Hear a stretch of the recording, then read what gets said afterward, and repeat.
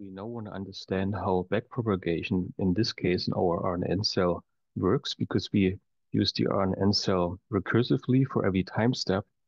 And it will be a bit different from what you probably know concerning backpropagation in other cases. And I want to explain the mathematical background first, and then we want to translate the equations into code in the second part of this chapter. So let us just take a look at the RNN cell again. And we have these different learnables, so the weights Wx, Wh, we have the bias, and we also have Wy for our output. And remember, we use this cell recursively, so we have an input xt, and it generates an output yt, but it also passes information to the next time step, which we're going to do with the state vector h. And then we combine this information with the information from the next x of t, and again, creating yt. So when you want to do backpropagation, we somehow have to take this into account and have to follow the timeline recursively. But before we do this, let us just first take a look at the math itself. So what we are going to do at the end is that we have our output y, and I want to show these equations again. And this output y creates the prediction, and we will call this prediction y hat and compare it to the actual values, to the training data, whatever the training data is. And I will show you then also later that we're have different ways how to train our RNN. But the thing is that we have this difference here, which is then our loss function, and the change of the loss function. So we want to minimize the loss function, implies a change of y. So we have our loss function and we want to minimize the loss function. And of course, the loss function is a function of all these learnables. So the change of y is also a function of all these learnables. And I also want to remind you on the way how to do that. So the optimization works with gradient descent, which is a very basic method. And in principle, all these optimization tools work more or less with one of those versions of gradient descent. I explained gradient descent in more detail in the other lectures. So please feel free to look at the lecture CNN from scratch or ANN from scratch. But I still want to give you a short overview about, or a short reminder on how gradient descent works. So we have our loss function, and based on the loss function, we want to find a new value for the weights to improve the loss function, so to decrease the loss function in our case. So we have an old value of our weights, and I just picked Wx just as an example. So remember, the loss function, of course, depends on all the other learnables. But let's say we only pick one learnable and freeze all the others, and just see how it changes according to this particular learnable, which is Wx now. You see the loss function itself is 4-dimensional. It's actually 5-dimensional because you have a value for all these four, for a combination of all these four values. But it can be arbitrarily complicated. So it's hard to create a plot. And that's why we just focus on one variable just to show the example. So you have a new value and you want to create, so you want to calculate this new value based on the loss function and based on the old value. So how do you change the old value? And if you see this equation, we can derive it, but I also want to illustrate this graphically that it becomes clear how that works. So let's say we have our loss function, and ideally we want to have a global minimum of the loss function. So that would be the best fit. And this loss function is a function of the learnable Wx. And again, it's also a function of all the other learnables, of course, but let's focus on Wx. So there will be a minimum. What we have here is the derivative of this loss function, so the change with respect to Wx. And if this change, for example, is negative, then we are on the left side of this graph here. So we have an old value of our learnable, and we have a new value, and our loss function or gradient is negative, then we will move in this direction, so from left to right. Would it actually work with this equation? So if our gradient is negative, then we multiply this with -1 or minus epsilon, so that's positive. So that would move our old value of the weight to the right. So the new value is closer to the minimum. So it actually works.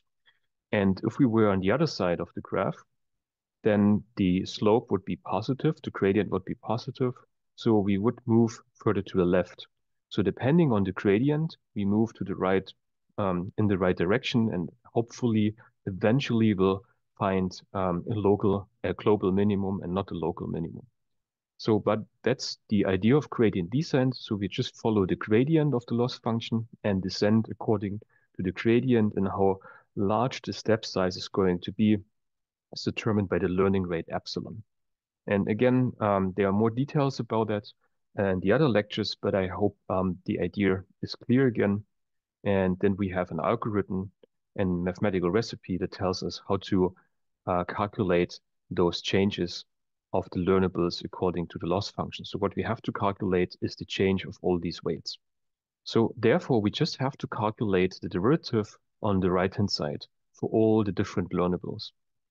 And that's what we're going to do. So we just have to look at the equations that makes up our RNN cell, and then we just follow the chain rule and calculate all the derivatives. So let's start with Wx. So we want to calculate the derivative of the loss function with respect to Wx. And the loss function, of course, depends on delta y. So this is the loss function, so the derivative of delta, so of the loss function with respect to y. And this is what we get as an input. So we get the delta y from the input from the loss function directly. But then we have to calculate dy dht, then dht, then the outer derivative of the tangents times the inner derivative of the tangents times the derivative with respect to wx, because that's what we want to calculate, the change with respect to wx. And what is the result? So again, we get from the loss function delta y directly. So that's the inputs in the other lectures, and that will be the values which will be the input of the backpropagation part. So we will maintain the same structure that we have in all that we have been using in all these other lectures. And if you haven't watched one of those lectures, of course, that's not a problem. I will explain this step by step. But the key part is we have the change of the loss function with respect to y already here, because here we have delta y, and we want to minimize delta y. So then we have the change of y with respect to h, which gives us this here, and it's just wy. Then we have to calculate the outer derivative of h t with respect to wx, which gives me the outer derivative of the tangents hyperbolicus, times the inner derivative. And the inner derivative is just xt. So the tangents hyperbolicus, if you just look it up, the derivative is just 1 minus tangents hyperbolicus squared. So, and that's it. So we have the learning rate, we have the y from the loss function, and we multiply this with the current weight, with the derivative from the tangents hyperbolicus, it's the outer derivative times the inner derivative, which just gives me an xt. So let's do the same for wy, and you see it's the same structure. So we still go through all these derivatives that we have here already. So dy, wy, and 1 minus tangents hyperbolicus squared. The only difference is that we now have to calculate the derivative with respect to y, and it's ht. And for wh, we have all the derivatives again, and what is left is the inner derivative, which is w. So it's the derivative with respect to wh that gives us an ht minus 1. So you see we have all these derivatives here already. And for wy, it's pretty simple because it's just dy dwy, which is just an ht. So, and there's one thing we have to be aware of. So we have the current ht in the one derivative, and we have ht minus 1 here as well. So that's a time step behind the current one, and we have to take this into account in our code. So we have ht and ht minus 1. Okay, so we have the derivative of all learnables. Now the bias, of course, is missing. Bias it's the same structure again as before. So we have all these derivatives here, all the outer derivative from the tangents hyperbolicus. Then we calculate the derivative with respect to the bias. That gives us just one. So that's it. So these are the derivatives of the learnables. And in the forward part, we just always calculate these values for y hat and for h as well. So these are the values for every time point. And now we have to do the reverse process. So we have to start at the last time point because we, in the forward part, essentially loop over xt. Right? We use the same cell recursively. But now we have to do this reversively over time. So we have to start at the last point in time where we have our dy dt. And then we have to calculate or have to multiply this with wy or also with ht, depending on the derivative of the learnable. But we also have to multiply this with the tangents hyperbolicus. And you see the derivative contains the input that we had in the forward part because that's tangents hyperbolicus squared of the input. And for every time step, of course, we had a different input value. So therefore, in the backpropagation part, we have also a different value for the derivative. So for every time step, we have to remember the input value because we have needed for the multiplication in order to calculate the derivative. So we have to remember all these values for the tangents hyperbolicus for every time step. And since we use the same cell recursively, for every time step, all the changes will contribute to the changes of the learnable. So we have to add those changes up. So we have to do all the things backwards. So we need a reversed loop starting with the last time point or the last point in time, calculating all these changes and then continue with the next time point. And why it goes backwards, or because it's going backwards in time, it's called backpropagation through time. So in order to do so, we need to restructure our code a bit. So I want to show the code first, and then we want to do it all together. So we have the RNN cell in our forward part, and we have to restructure the cell and want to create an own RNN cell. But first, we have to take a look at the activation function because we're using the tangents hyperbolicus for the different time steps. So therefore, we have to remember the different derivatives. And a way how to do this is to call different instances during a loop. And therefore, we can keep track of the derivatives. And I'm going to show you how that works. And the second part is that what I mentioned is that we now have to go to the forward part. And it makes more sense that we take the code that we have in the forward part and create our own RNN cell and then just call the RNN cell. The RNN cell calculates the values for every time step, but we want to call this RNN cell for every epoch. So it makes more sense in the code later for the structure that we define our RNN cell and then also call the RNN cell, especially also when we want to apply our RNN, it makes more sense to have this cell separately. So that's what we have to do now.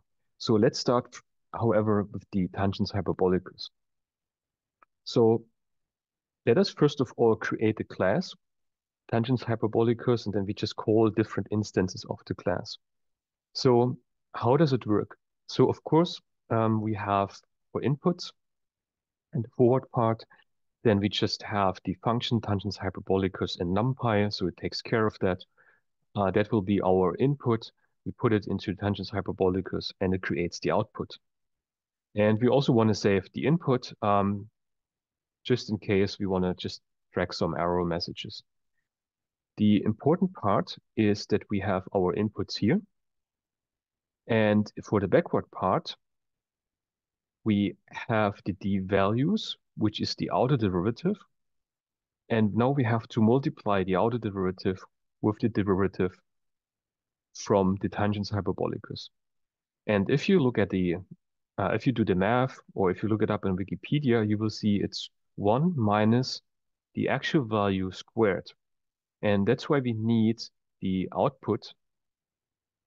I need to remember that. So for every time step, of course, the output has a different value. So therefore, the derivative here has a different value.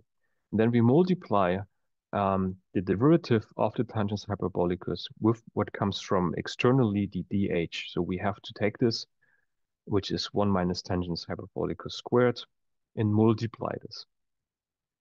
And of course, we have to multiply this element-wise, so we use NP multiply. And therefore, we multiply the inner derivative, so which is here the inner derivative, with the outer derivative, which comes from the layer just beneath the current one. And we always call them d values. In our case, it's dh. So it's dh, d whatever the derivative is, let's say wx, then we first have to multiply dh with the derivative from the tangents, and then we have an output, which is the inputs here, and we multiply this with the next derivative. So we have to set up the tangents hyperbolicus, and this is something we can do already. So let's go to our code. And I would recommend, again, just to create a new chapter. Or a new folder. So we just call it number 2. And let's call it backpropagation through time. And we also want to move to this particular folder and also want to save our current code in this folder. So we just go backpropagation in time, save our RNN, and also the code that we use for testing our current RNN. So let's now create our class. So the first step, so we have to do 2 things. We have to restructure this, and we have to also set up the class for the activation function. So it's just tangents hyperbolicus, of course. There's no input so far, so we leave that empty. And then we define the forward part. So let me just make no space here, and also want to just separate this, that it's clear. Okay, that's the next class here.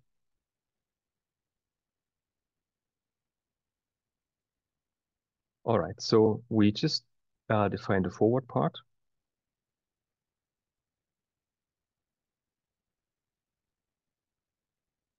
Where we get the inputs. And that creates the output.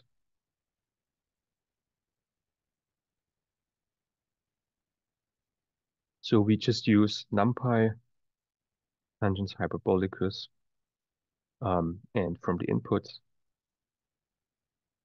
And we have NumPy already as a library. And then we also want to save the inputs in inputs, just to make sure that we have those values in case we need to track down error messages. So that's the forward part. And the backward part is just dealing with the derivatives. So you saw in the slides, we just apply the chain rule. So we just multiply all the outer derivatives until we have the last inner derivative. So we will get a derivative from outside, which we want to call the values. In the same way we did it in the previous lectures and how it's been done in many textbooks. And then we have to calculate the derivative. And the derivative is just calculated by 1 minus, and then we have the output.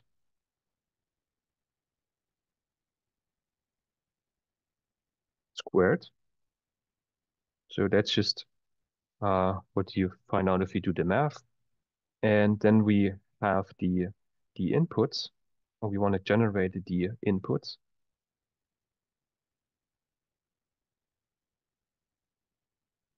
Which will be the values for the next layer. So in the inputs is just the multiplication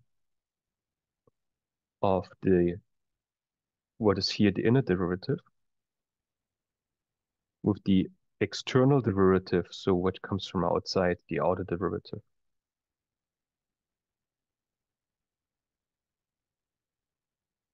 So that should be recognized. Now we have our forward and backward method.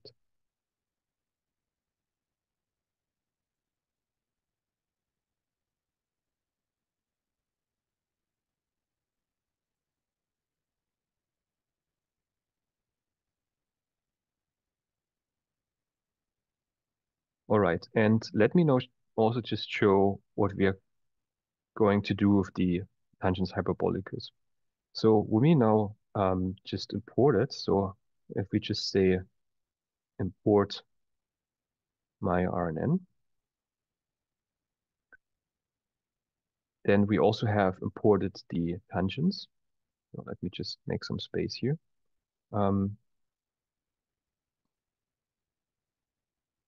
So we have the tangents hyperbolicus, and we can just call it many times. We can have different instances. So let's call it just tan h1. It's one instance, and then we have tan h2 is the next instance. So let me just copy and paste that. So we have these different instances, and they all have these different properties. So we can just look at the forward and the backward method.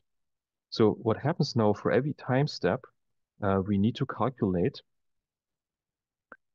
this value. And for the backpropagation in time, we need this value for calculating the derivative. So what I'm going to do now is to call as many instances as time steps we have. So let's say we have t equals 100 time steps. Then we can create a list. Let's call this activation.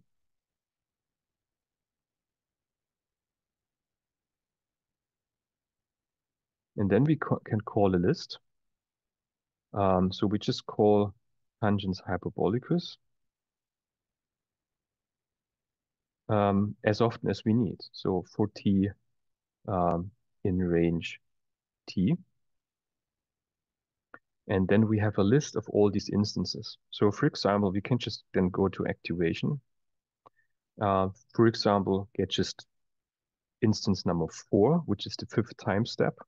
And then we have access to the forward and the backward part. So, and what is important for us will be the backward part. So this is a bug in Spider. But the point is then for every time step, we will have the backward part and the forward part so we can calculate the derivative. So that's what we're going to do then later. All right, so what's the next step?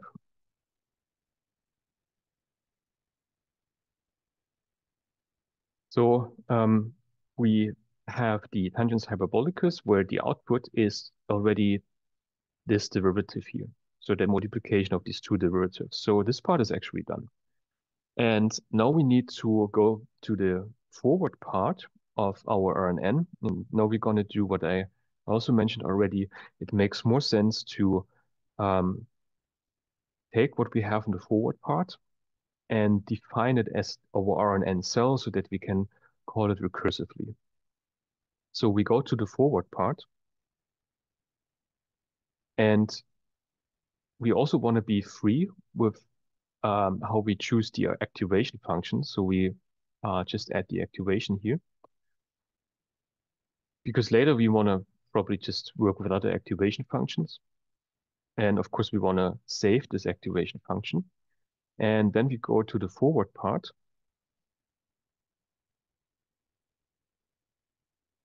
And we initialize all these learnables.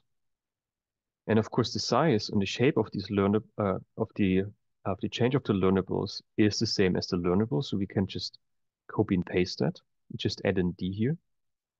Then we extract all those values that we need for the forward part.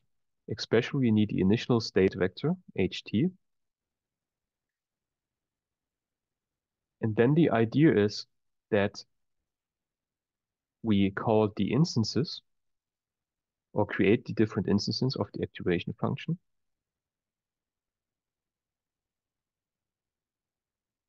And then we put this part that we have already in our forward part in our RNN cell.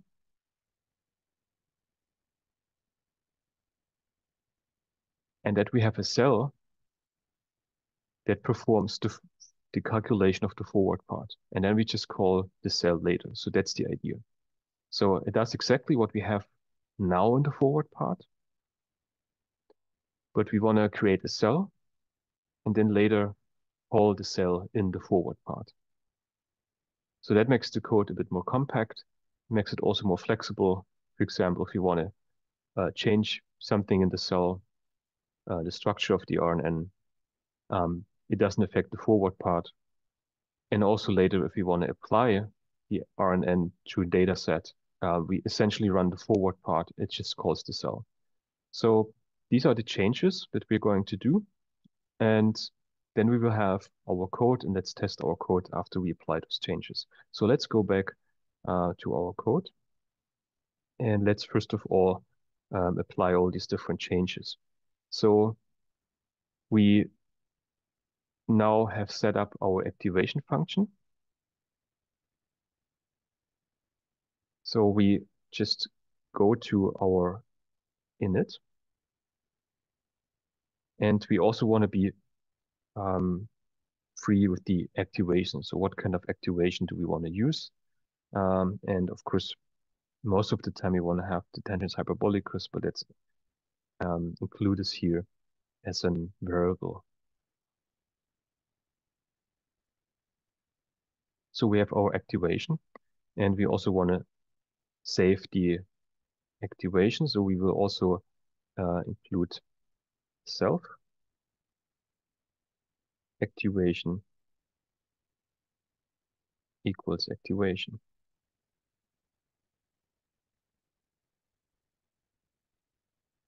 Okay.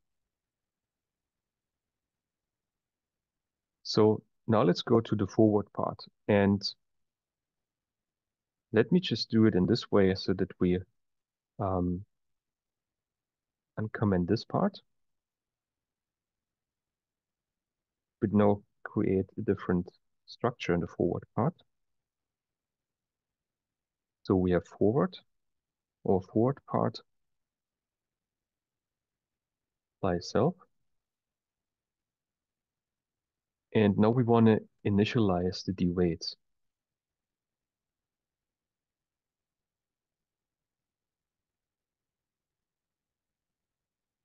Because for every epoch, we have to recalculate the weights. And then we have to add them to the actual weights. That's why we cannot initialize the weight in the forward part, because then they would be overwritten all the time. So we initialize those weights, or the D weights. So we just write down D.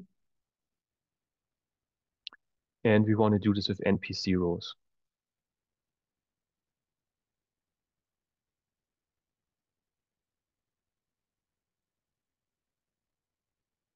And as an input, there's a unique shape. And we have to do this for all the D weights. So make sure that there's always a D, because otherwise you would overwrite the current weights. And there's one more thing. So it's complaining about the name neurons. So we remember, or we have the number of the neurons, of course, already saved. All right. So let me just add a space here. So now we have all the weights that we want to calculate for every epoch.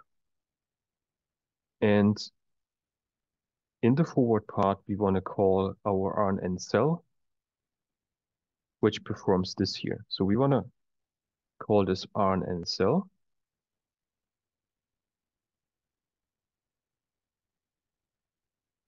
And what do we need for running the forward part, so to say? Of course, we have to call the cell at some point.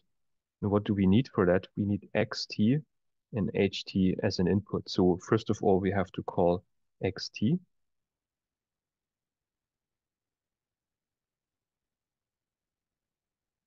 So let me just call this here explicitly. Then we want to call h as well.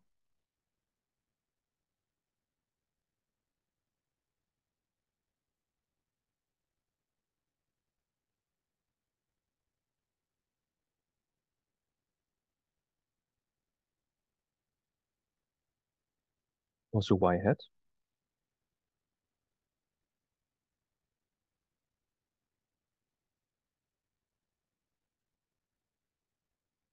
And now we want to start with the initial value of h, which is ht.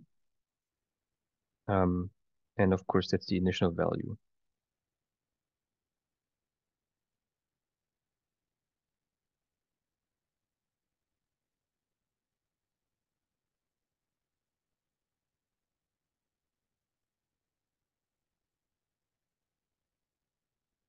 So now we have our activation function.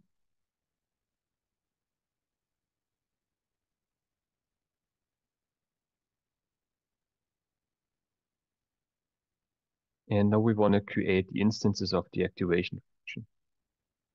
So we just call it, say, act. And then I'm going to do what I just showed you here. We just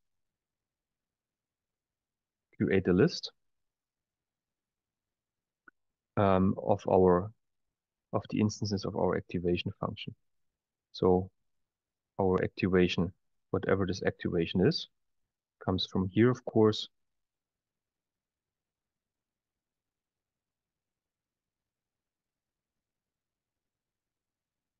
So that's our activation. So that's a variable now, and it might stand for tangents hyperbolicus. And we have to do this t times.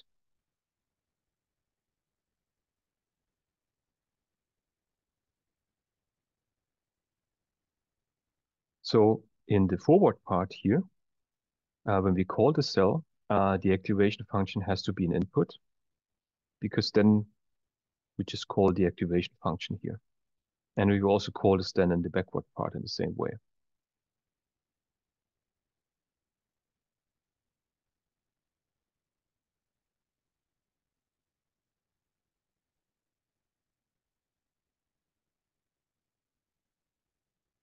All right, so let's do that. So we want to now run our RNN cell, and it has to perform the calculation for every time step. So what do we need as an input? So we want to have xt as an input, so the entire vector xt here, and because we want to run the RNN cell, so we just want to say self RNN cell. So we want to have xt as an input. Then we start with the initial value ht.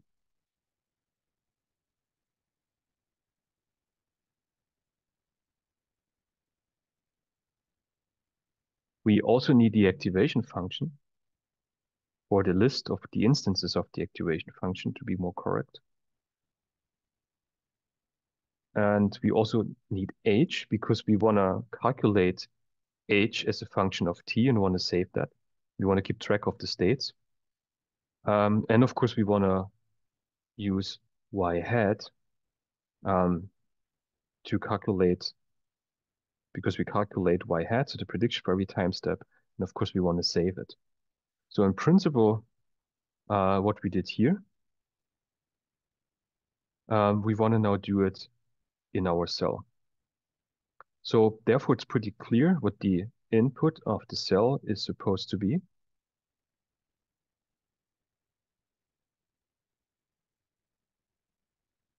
And now we just run this part here over the time to this calculation that we have tested already in our cell.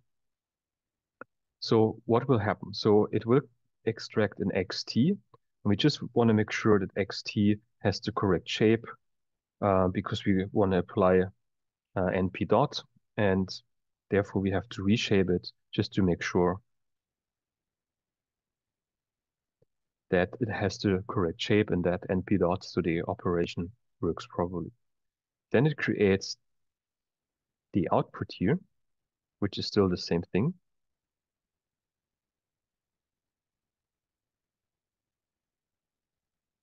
So it calculates the output. Oh, well. So it calculates the output by multiplying those values. And this is an HT then.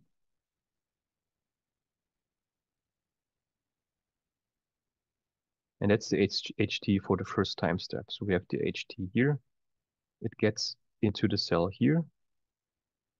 And then we have HT here. Now there's this part. So this part is no different. So we just go to our activation function. And the same way as we did here, so I can just call in one particular instance, let's say number 6. And then we have our instance, and this instance has all the different methods. So that's what I'm doing now here as well. So we have the forward part,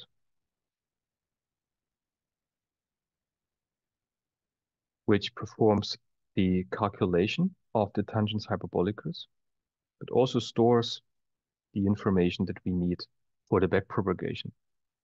So even though we're actually working on the forward part and still not on the backward part yet, we have to take care what we want to do in the backward part later. And then it calculates the tangents hyperbolicus, which is just the output of our activation function. So we do not need this part anymore. But we still, of course, calculate h hat.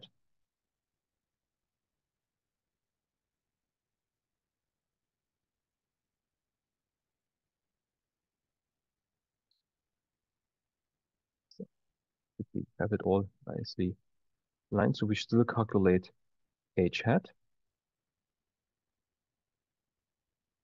And then we have the prediction. Sorry, y hat, and we have the prediction y hat. So we still calculate y hat, and we have a new value of ht. And so we start with the initial value, and then it's calculating the new value of ht every time. So it will propagate through time. So therefore, we want to save those values. Remember, t is always one time step ahead for h, or h is always one time step ahead. And we want to save this ht. And then we also want to save y hat, or the result of y hat for the time point t, which is the current value y hat t.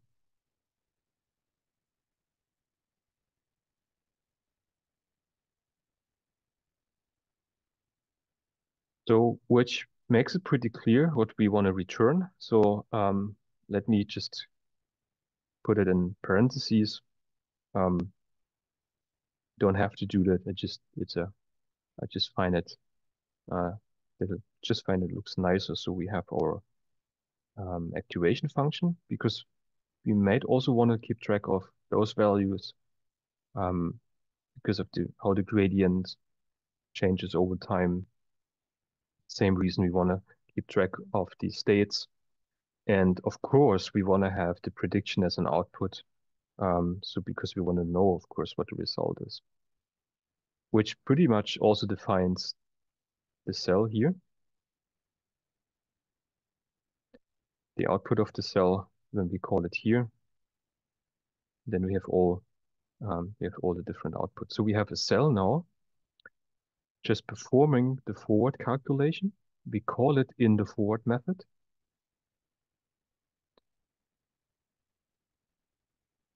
So it's performing all these calculations.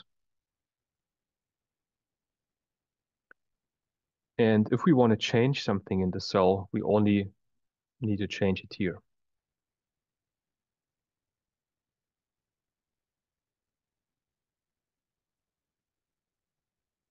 So we call our cell. And then, of course, we also want to save the result that we get from this cell. So we want to save y hat. Maybe let's do it like this. So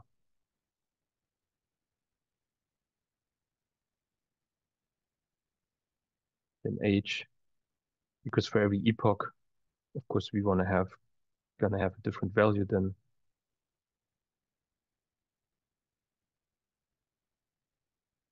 And also we want to save the activation function. Okay, so if there's no typo, and we're gonna test this in a minute, that's the code so far. And let me therefore just summarize our code that we have so far. So we have our tangents hyperbolicus that we have implemented.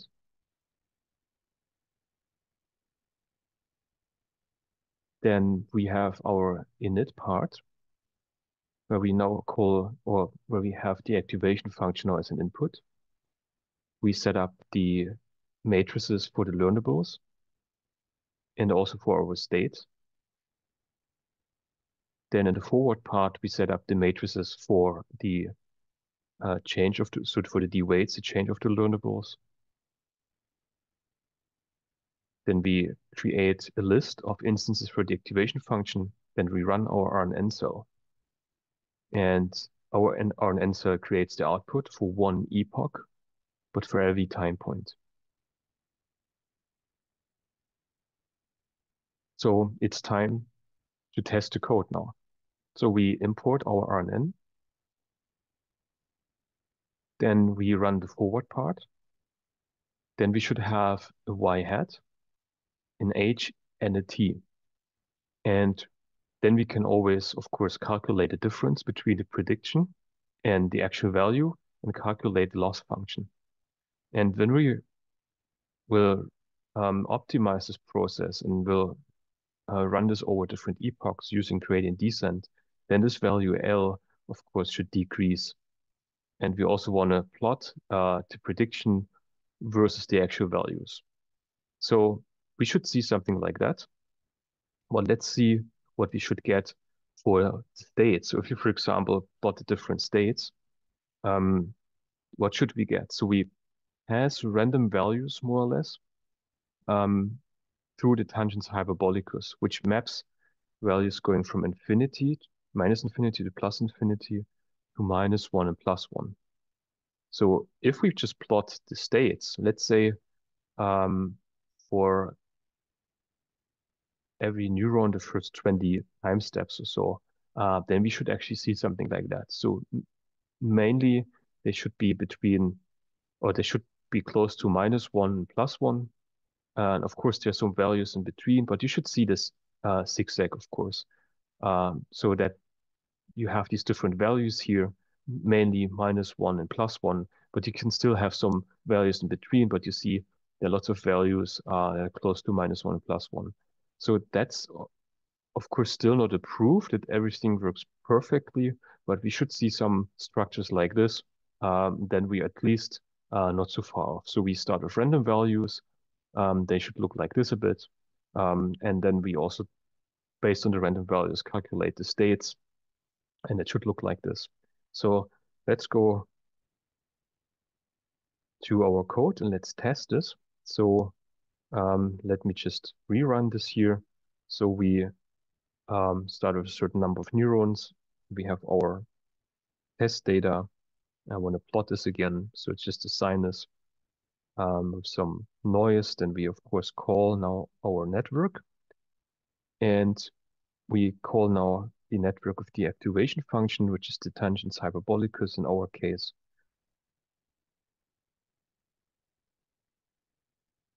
And now we run the forward part. And let's see whether we get an error message. So there's no error message so far. And now we want to, so we don't need this part. And now we want to call hi-hat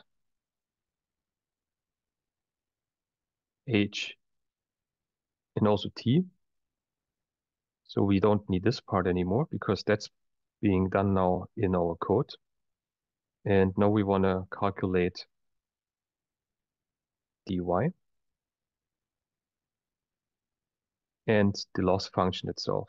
And of course, that's just an arbitrary value because our network is still not able to learn. We also want to plot our initial values. And you should see this noisy zigzag pattern. And for H as well, we should see something like that.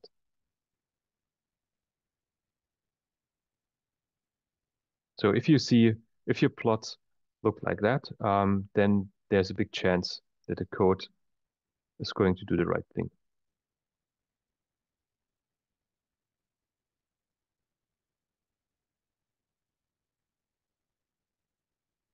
All right, and what we also should see is, and you can try that, so the RNN now has the activation function as a class, and this activation function now should have the different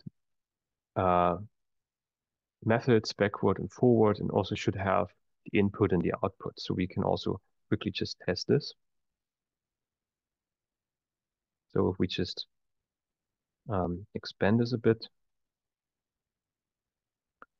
So if you just go to RNN, first of all, it has all these different classes. Then we have our activation function. Let's just pick one of them. So it's tangents hyperbolicus, and it should have all the different methods and also should have the inputs now. So again, this is a bug in Spider. And here the values for all different neurons.